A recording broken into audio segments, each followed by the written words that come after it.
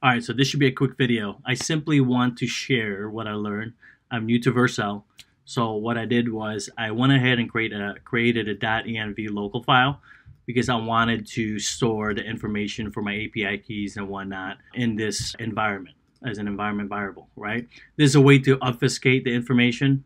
Am I saying that word right? That's okay. But nonetheless, it's not completely hidden. But the nice thing I learned about Vercel is that your app actually won't work if you use that env local just within your web application and your deployment. You actually need to add that to Vercel. All right, so just before we get started here, in my client app, originally I had, in my previous videos, all of the information publicly available, right? And again, this is intentional in Firebase, but nonetheless, I think it's nice to still hide it as much as you can, at least make it hard to find the information. The nice thing again with Vercel is that when you commit to your master and you commit, right, Vercel rebuilds your app.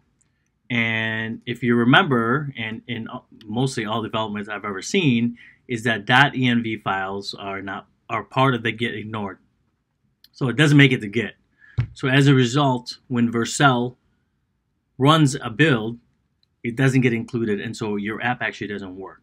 And so the best part about that, right, is that means you have to make your environment variables accessible in Vercel. And that's how they did that, and which is awesome, right? So when you go to Vercel and you go to your app, right, what you're going to want to do is you're going to want to go to Settings, okay?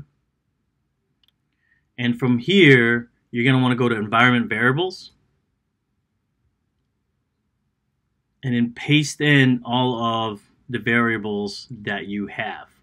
Okay, so as you can see, I have my next public storage bucket, so on and so on and so on.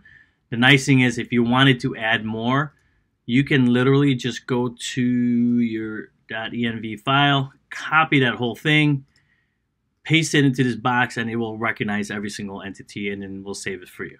So once you save that, and then you click on redeploy for your app, so if I go back to my deployments, when it failed, what you're going to want to do is you can go ahead and click here or in any of those items. As you can see, these were failures before.